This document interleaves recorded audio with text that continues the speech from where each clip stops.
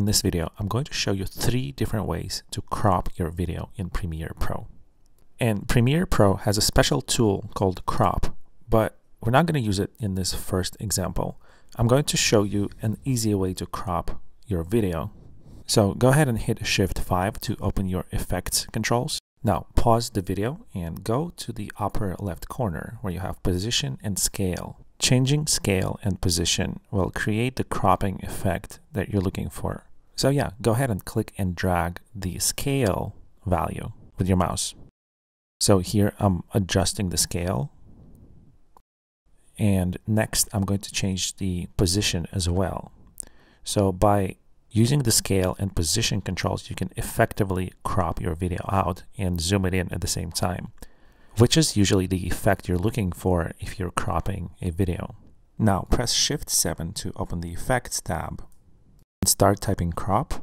This will open up Video Effects, Transform, Crop. And clicking on these reset buttons next to position and scale, we can reset the scale and position back to original values. Now go ahead and drag and drop the crop effect directly onto your clip.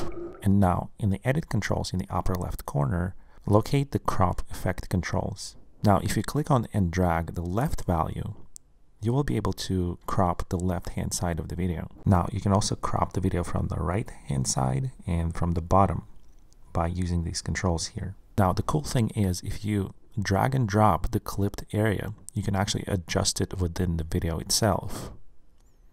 So if I play the video now, it's going to play within the cropped rectangle. Here's the interesting part. If you check the zoom checkbox over here in crop controls, the video will adjust in the viewport, but it will also be stretched, which most likely is something you want to avoid doing when trying to crop a video in Premiere Pro.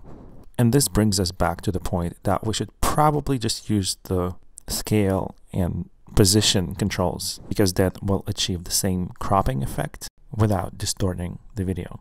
Now there's another way of cropping a video in Premiere Pro, and that's going to the opacity effect controls. You can actually draw a custom area with the pen tool, but for now we're just going to select the rectangle. So with the rectangle tool selected, I can adjust it by moving the corners around. You can even rotate your cropped area like that by dragging the corner. And if you click and drag the cropped selection, you can move it around the screen. So if I play the video now, we'll see the car moving into the cropped area.